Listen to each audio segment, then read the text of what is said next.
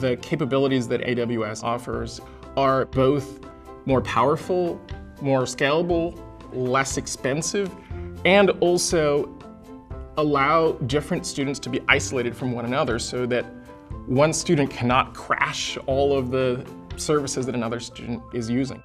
I'm Zach Ives. I'm a professor of computer and information science at the University of Pennsylvania. AWS Educate is Amazon's program for exposing their cloud services to academia and allowing us to take advantage of them, and also for providing a portal where we can, as academics, share our materials and benefit from the materials of other academics as we build coursework and curricula. I really started thinking seriously about building large-scale courses with substantial projects essentially my first year as a professor at Penn. So it was great that AWS, around that point in time, had started to make their web service capabilities available to academia.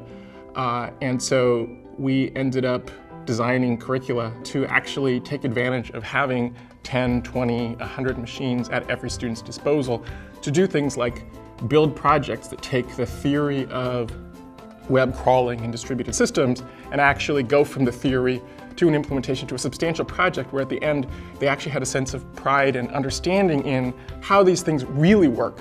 And I think what the cloud allows us to do is take these theoretical concepts like complexity and scale and unreliability and failures and actually show them for real, right? The students build something real and they have to deal with those complexities in a way that you couldn't do with sort of toy projects or individual things that didn't have lots of computers at your disposal.